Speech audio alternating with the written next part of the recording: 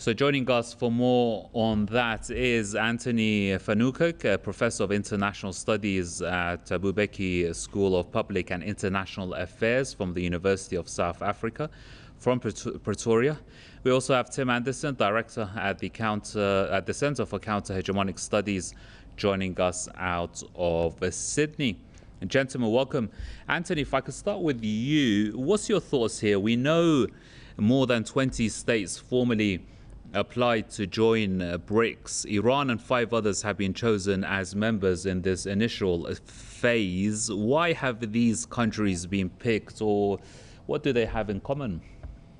Yeah, good morning and thanks for the opportunity. It's not often that we have the opportunity to talk to colleagues from Iran directly, so I welcome this.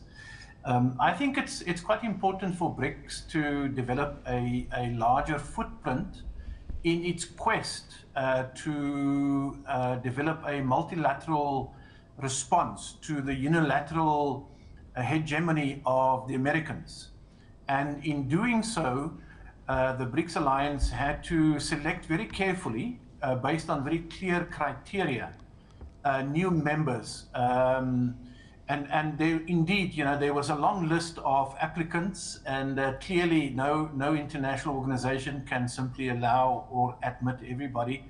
It seems to me that one of the determining criteria was to ask members, or to invite members, potential members, who are significant players in their own region with important political and economic influence in the region, and who shares at least some basic assumptions and principles that underlies the working together of the global South. And in that way, I think they selected these countries. We might have to discuss whether these are wise decisions, but for now it is clear to me that the BRICS alliance was thinking that the heads of the 5 states, that it would make sense to have a Latin American presence beyond Brazil, and a presence in the Arab world, including Egypt, Iran, and Saudi Arabia, and the UAE. And perhaps in the future, in Southeast Asia, there might be another member or 2 to come in. So it makes sense to me, in summary, that BRICS has very cautiously decided to expand by inviting 6 new members, in the quest to begin to form a platform that will allow the global South to speak with much more confidence, economically and politically and culturally, if you want, about the shaping of the new world order as the Americans are beginning to decline and as the East is beginning to rise. Interesting. Tim, what's your take for sovereign states who face US hegemony? What does joining organizations like BRICS, for example, in this case, bring for them? Yes, I broadly agree with our friend's analysis there.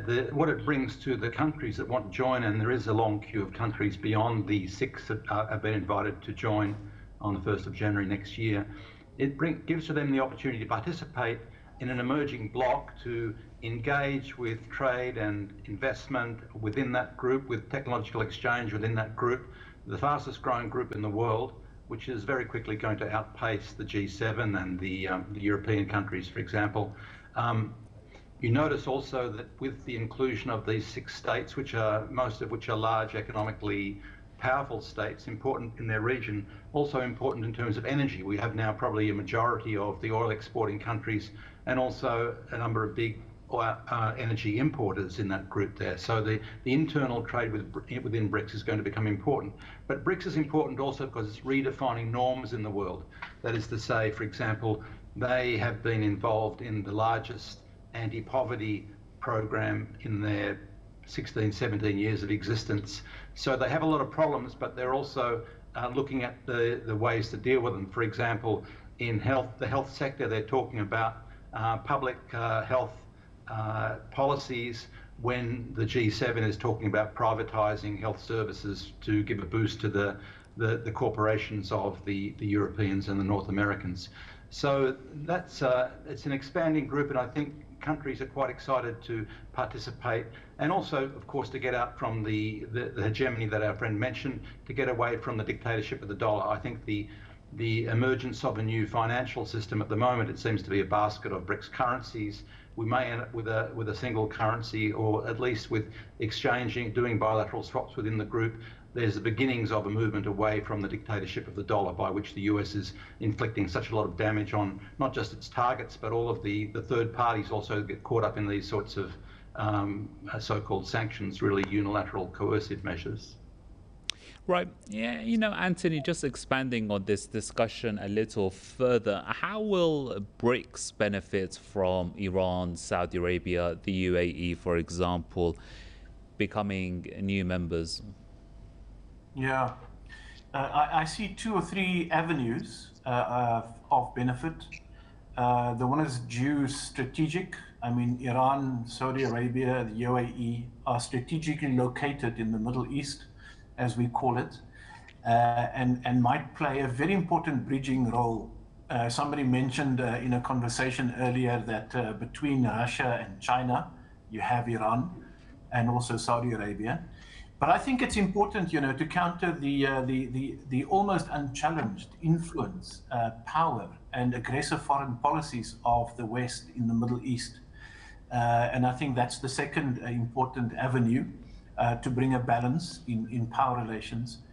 But perhaps thirdly, it is true, as Tim just said, that if you put together the countries that have now become part of the enlarged BRICS, in terms of energy security, it will now become a very important player on the global stage. We are far from saying goodbye to oil and gas as a source of energy. And it's important to make the transition, but I think this new alliance will be able to determine terms rather than be recipients of the thinking and the philosophies of the Europeans, for example, when it comes to a transition to new forms of energy. And then finally, I want to say that something new for me is these new members of BRICS will allow countries in Africa, in fact, the African continent, to reach out and improve its trade and investment relations with these new members, which so far has been on the scene, but fairly low key.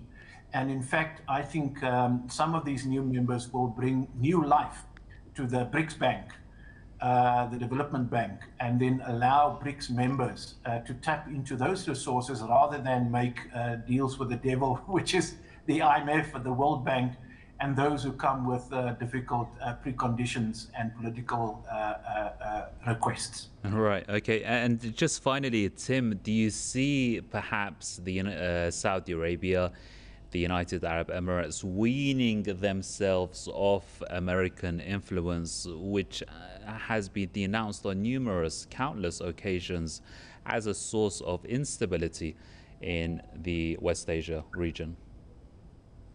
They would certainly like to do it. Certainly the Saudis have been looking for some counter leverage for some time. Of course, they have a reputation as being the client state of the Americans, being a cash cow for them, buying their weapons, being involved in funding terrorism and so on. But at the same time, they've been humiliated by their role. Trump in particular made a point, I don't know why, to humiliate the Saudis over the Slavic type of role that they're playing there. So in a different way, because Iran, of course, is openly confronting the US attacks on independent states and peoples in the region, but the Saudis also, even though they've worked in the interests of the US, have an interest in trying to establish some sort of counterweight there, and BRICS is important, and China is important for them, of course. Of course, it's a balancing act that they're going to have to develop themselves, but they know the North Americans better than most of us. Gentlemen, thank you very much indeed. Let me thank our guests for their contribution. Anthony Fanukak is a professor of international studies at Abu Beki School of Public and International Affairs, University of South Africa, joining us from Pretoria. And also Tim Anderson, director at the Center for Counter-Hegemonic Studies from Sydney. That brings an end to another edition of the News Review.